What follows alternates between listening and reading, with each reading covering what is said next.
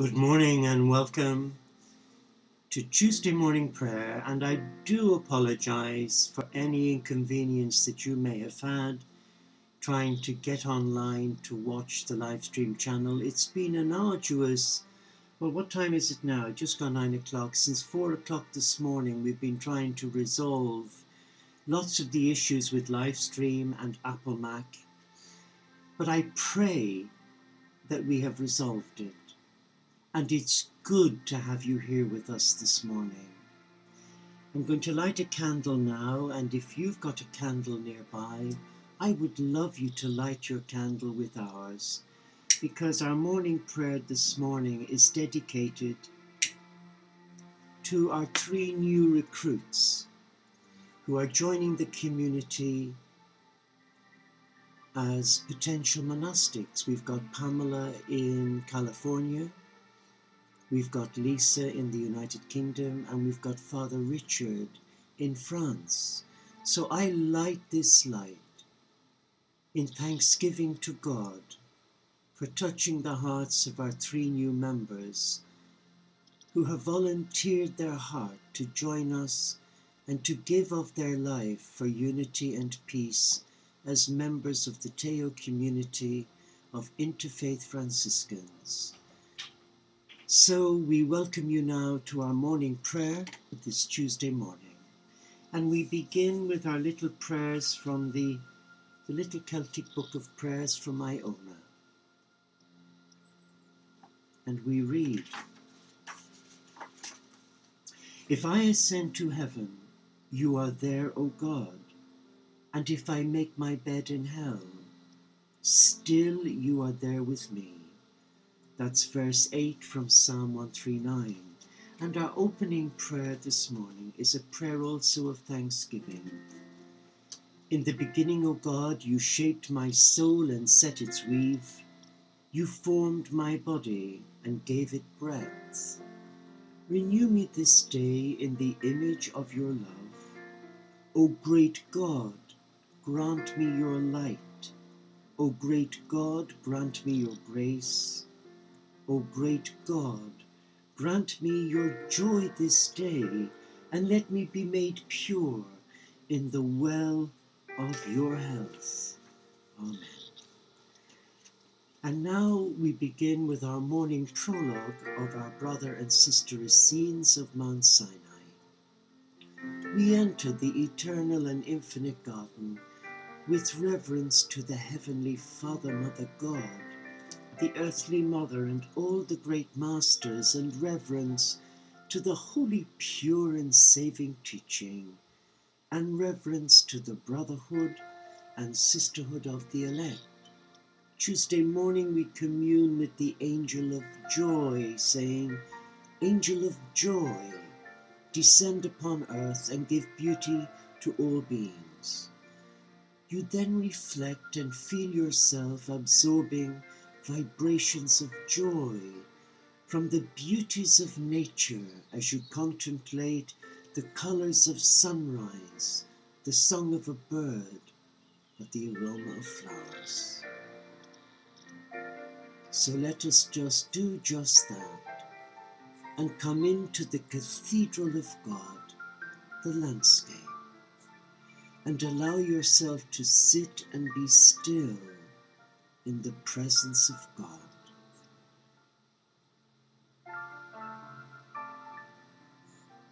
And now for our first reading, we're going to the Psalms, the book of Psalms, and we're going to ask the Spirit to guide us and speak to us. Psalm 92.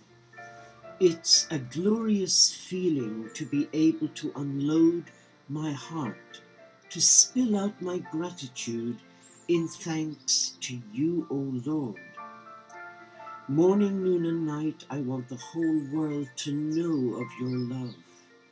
I want to shout it, to sing it, in every possible way to proclaim your praises, to express my joy.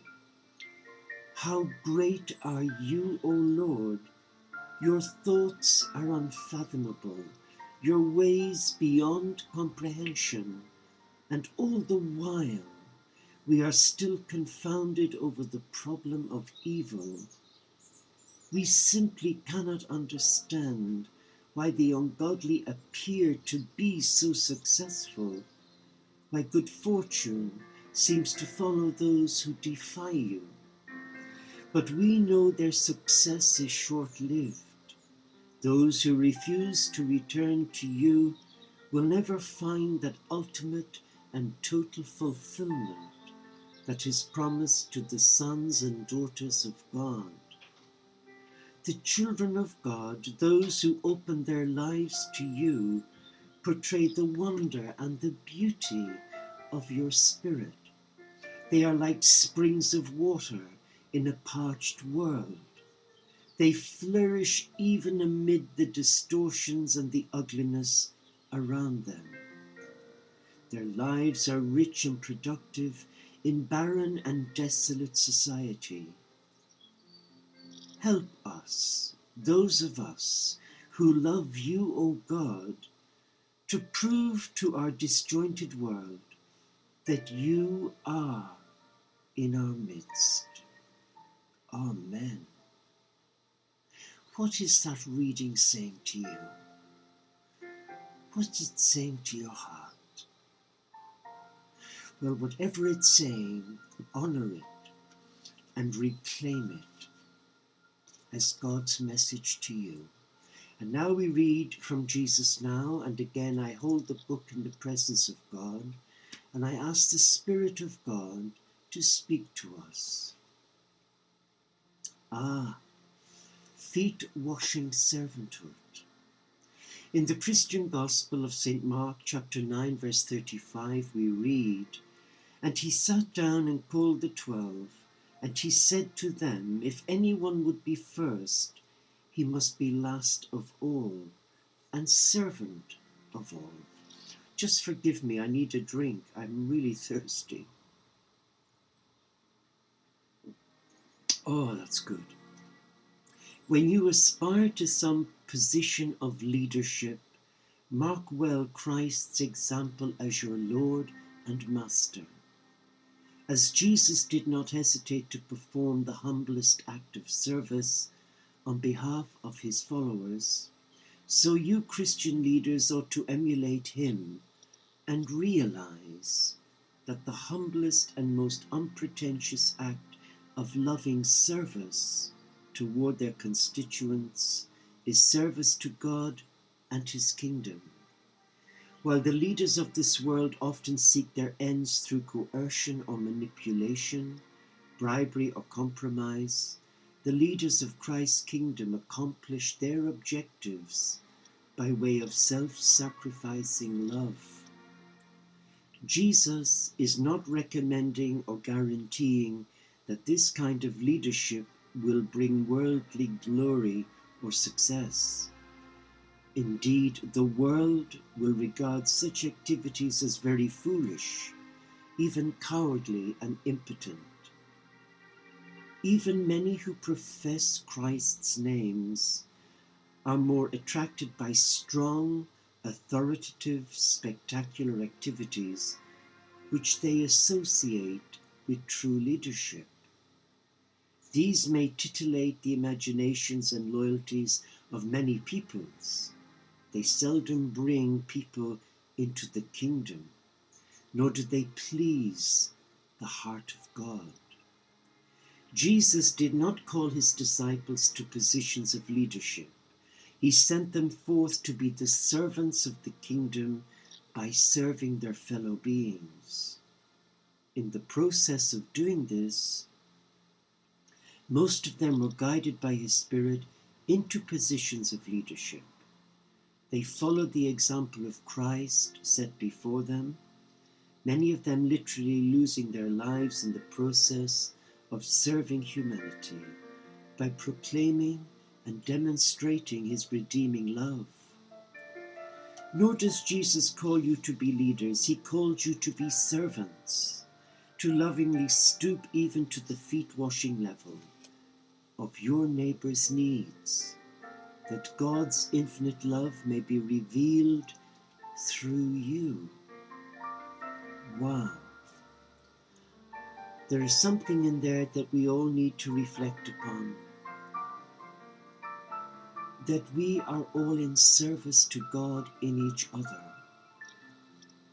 And yet we know from our own personal experiences of how servants of God can overreact and become quite egotistical and manipulative in their interpretation of that particular reading. I've seen it myself where members of various faith traditions can become quite egotistical. And they have a lot of their children, God's children, in subservience to them. They resurrect a lot of fear and guilt that if they don't do as they say, they'll be punished by God. Well, that isn't the God I follow, nor is it the God I love. And it's certainly not the God I've given my life to in service for unity and peace as an Interfaith Franciscan. God calls each one of us to love, and he calls us to joy, like Francis, like Mother Teresa of Calcutta, now Saint Teresa. He calls us to meet him in the marginalized, in the poverty-stricken, in the prisoner, those on death row, those in our hospices, those who are homeless, even the drug users and those involved in the sex industry. He calls us to be a light shining in the dark, not to preach God, but to bring God's love to them and to let Christ touch them through our hands and our feet. Let us be still, for you and I are in the presence of God.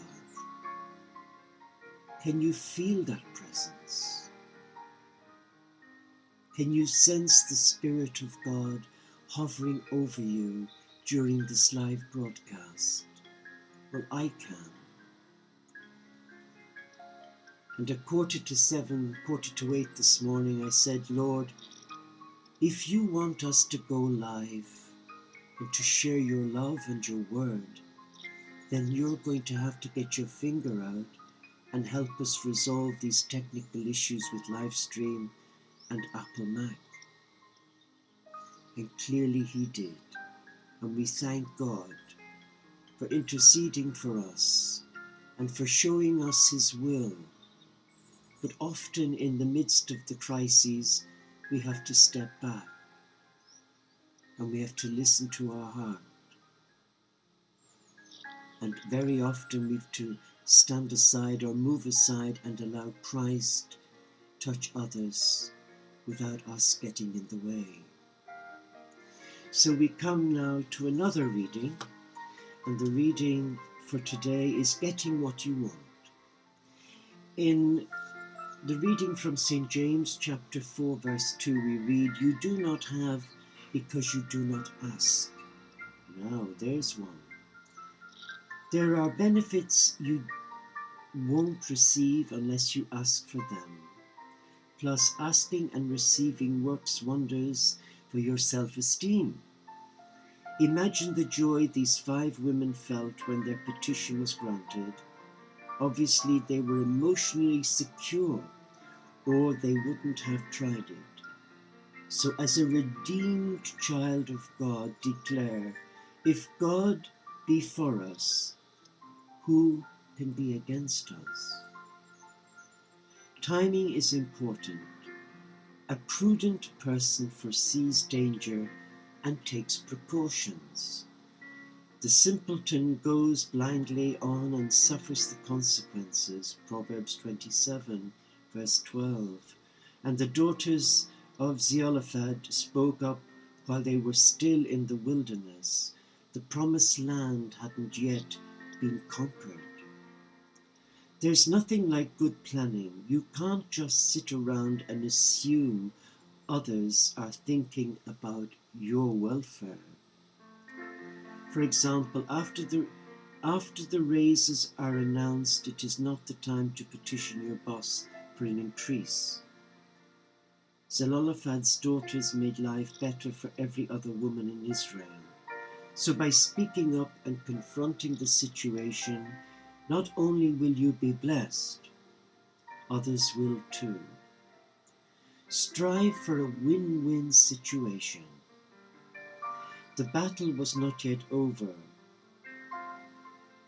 The daughters of Zelophehad had uncles who appealed the new ruling, pointing out that if these women married men outside their tribe, then their land holdings would go to other tribes. So God made another ruling. To possess land, you must only marry within your own tribe. Numbers 36 verses 5 to 11.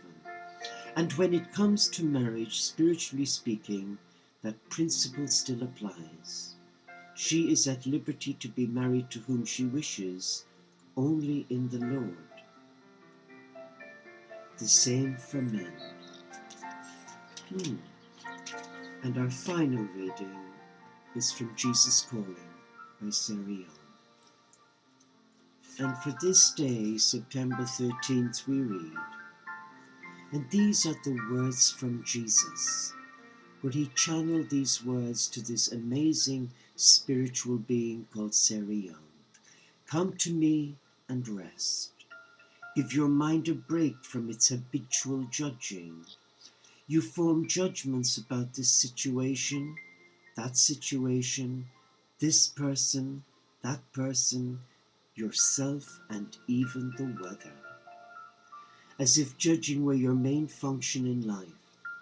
But I created you first and foremost to know me and to live in rich communication with me. When you become preoccupied with passing judgment, you usurp my role. Relate to me as a creature to creator, sheep to shepherd, subject to king, clay to potter. Allow me to have my way in your life. Rather than evaluating my ways with you, accept them thankfully. The intimacy I offer you is not an invitation to act as if you were my equal. Worship me as King of Kings while walking hand in hand with me down the path of life.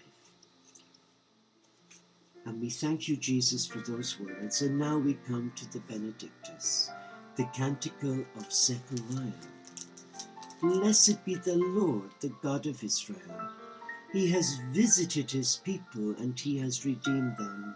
He has raised up for us a mighty Saviour in the house of David his servant, as he promised through our fathers from of old, a Saviour who would free us from our sin, from the hands of all our enemies. So his love for our Father is revealed and his holy covenant remembered.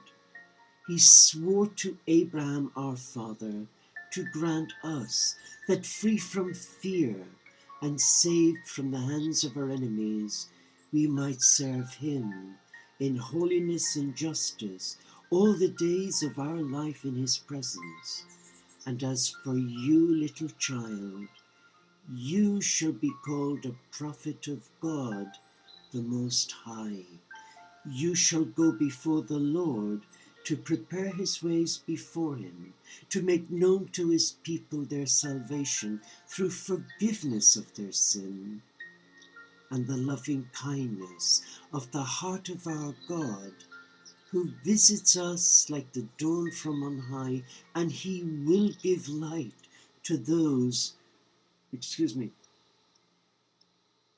to those who sit in darkness and those who dwell in the shadow of death. He will guide them into the way of peace. Let us pray the Gloria together. Glory be to the Father, Mother God, to the Lord Jesus Christ, our teacher, to the Holy Spirit of God, as it was in the beginning, is now, and ever shall be, world without end. Amen. And now we come to our morning intercessions. O Christ of the road of the wounded, O Christ of the tears of the broken, in me and with me the needs of the world, grant me my prayers of loving and hoping, grant me my prayers of yearning and healing. Let us pray now for this coming day and for healing within and among the people of God. So let us now just be still for a moment and bring your requests to Christ. And if something is really troubling you this morning, name it, bless it, and release it to a loving God in a mindset of gratitude, and just conclude by saying, thank you, God.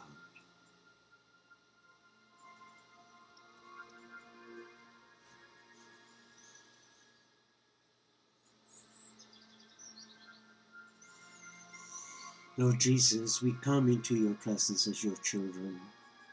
We come with an open heart, and we come ready to receive your spoken word.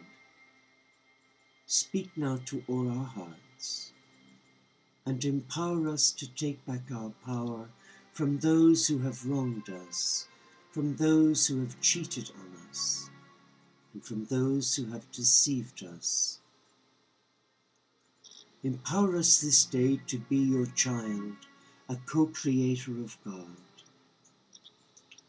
And with Jan, we holding all on our healing lists, peace in the world and everyone here and in the archives.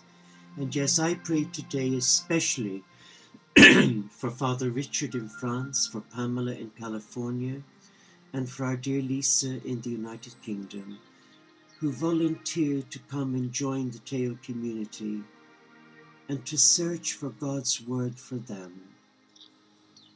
And we will be welcoming them on the feast of St. Francis, the October the 4th, his feast day, into the initial period of training, where they have the opportunity to discern if this life is for them or not. But we will hold them in our prayer, and we will trust that they too will allow their hearts be touched by God without any form of guilt or baggage. I pray today for my brother Shami in Dublin, who's still in hospital waiting for his test results tomorrow, and I pray for the miracle that he hasn't got rectal carcinoma. I pray for all my family in Ireland, who are all naturally worried and concerned about their brother, my brother Shami. And we pray for all those who are ill and infirm today, for those in our hospices and hospitals, and for those who are struggling with chronic pain. We pray for those who have lost their faith in God. We pray that they will come to that place where Christ will touch them. We pray for all God's servants in ministry, especially for our Holy Father Pope Francis, for His Holiness the Dalai Lama, for Thich Nhat Hanh, and for Her Majesty Queen Elizabeth, our reigning monarch and head of the Church of England. We pray for the men and women who've donated their hearts to God in service as monastics, religious priests, imams, rabbis, or just holy men and women living as hermits. But we pray especially for those who are discouraged or disheartened in their calling. We ask you, Lord Christ, to touch them and to give them the strength to do what you want them to do with their life. I pray for all our friends on social media, especially Skip. And I pray too for Mary and Colette, for Colleen, for Caroline, and many more who give us such wonderful feedback to all our prayer leaders. We ask God's blessing on this live channel, our link with you and the world, where we bring one another in love and we pray for unity and peace. So let us now, just for a moment, visualize the Christ coming to you now and laying his healing hands on you and filling you with his perfect love. Just sense his peace, his love, and his joy. Let us pray the traditional Lord's Prayer. Our Father, Mother God, hallowed be your name. Your kingdom come, your will be done on earth as it is in heaven. Give to each one of us here today our daily bread. Forgive us our trespasses, we forgive those who trespass against us.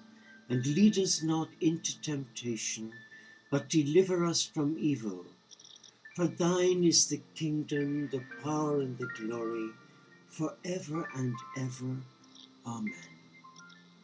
And now for our closing prayer from our little book of Celtic prayers from my own. Bear with me. There we go. God before us, God behind us, God above us, God beneath us. We on your path, O God, you, O God, on our way, in the twistings of the road, in the currents of the river. Be with us by day, be with us by night, be with us by day and by night. Amen. So I wish you a restful sleep if it's your bedtime, but if it's your new day, I wish you a blessed day. So go in peace to love and to serve our God. Namaste, Shalom, Inshallah, Paxet Bonum, OmShanti, Sola de Caritas, Salam Alaikum, and may the peace of our God reawaken in you today, that God is present in you, and have no fear. Amen. I look forward to your company again, but for now, take care and God bless. And if you wish to join us for Vespers at 5, Sister Eleanor hopefully will be leading Vespers. God bless.